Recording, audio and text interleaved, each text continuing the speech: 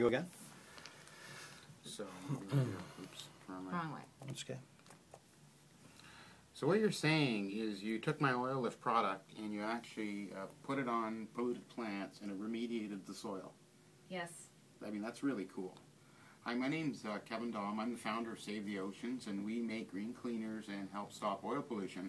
And I just discovered a big study was done at Trinity Western University on my products and by Yancina Donald. And I'm going to let her take over and explain. The results are pretty amazing. Hi, I was doing an ecology project, and I found that I designed one. It was called The Effects of Used Engine Oil and Oil Spill Treatments on Plant Growth and Germination. Now, in my research, I just really wanted to find out how oil affects plant growth.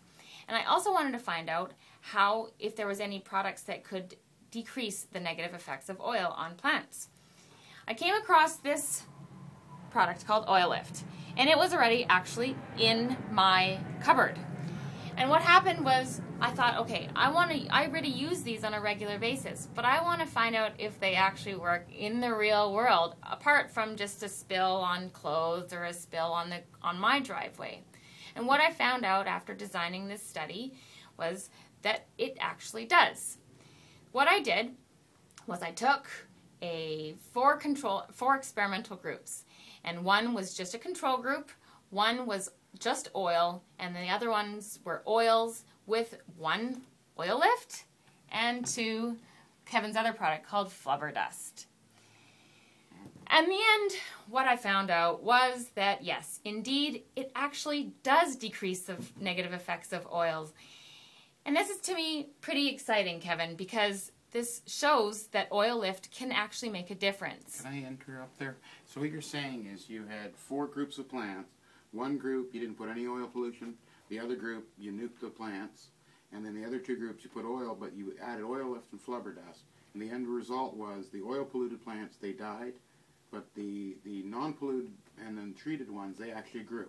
Absolutely. That's cool. I wouldn't say that, well, they were on the way to dying. Now, what I did was I measured the daily plant growth. I also took care of plant parameters such as the diameter at the base, how many leaves were growing, if there was any chlorosis.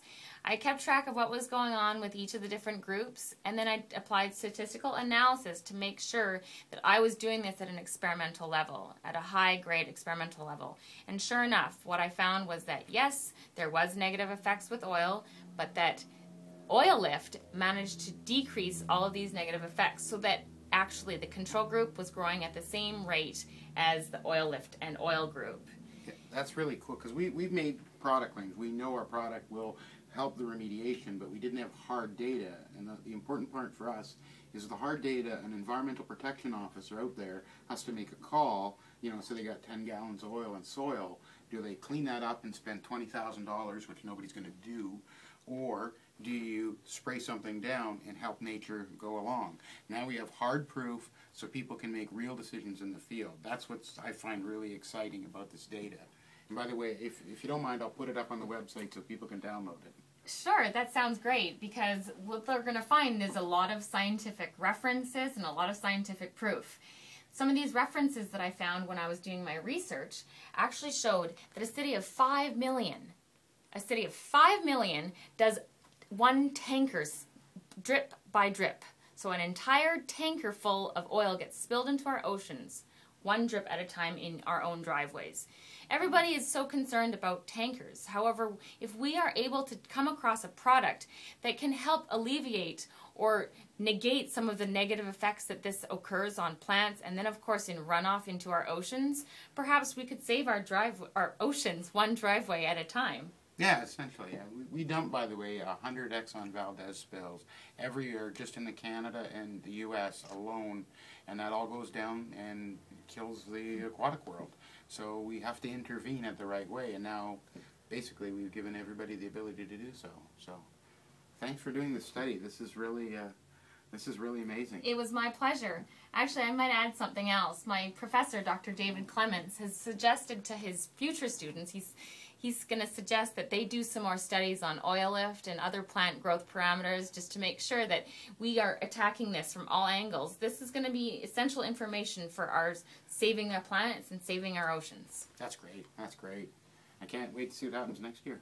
Cool. I'll try and keep you posted. Okay. Good. Okay, I think that